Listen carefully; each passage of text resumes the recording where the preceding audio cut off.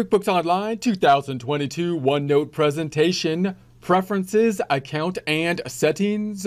Let's get into it with Intuit's QuickBooks Online 2022. If you have access to OneNote, would like to follow along, icon, left-hand side, topic introduction, 1018, preferences, account, and settings. Also take a look at the immersive reader tool, topic introductions in the text area too, with the same name, same number, but with transcripts. Transcripts that can be translated into multiple languages, either listened to or read in them. Same name and number as presentations as well. The topic introduction is designed to give an introduction to the topic, provide screenshots and links where applicable, give accounting background to complement the presentations, and can be used to follow along with them if you don't have access to the software at that time.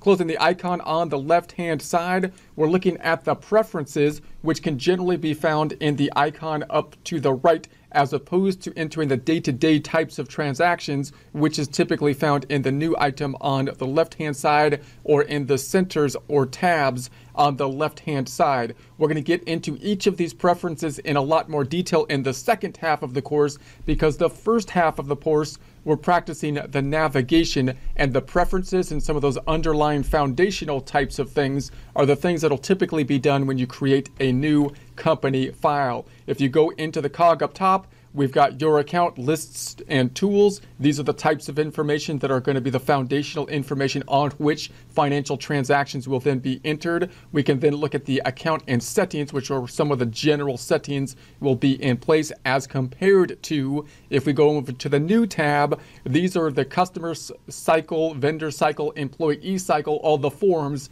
that we will then use once the items for the preferences, settings, and lists and so on are set up.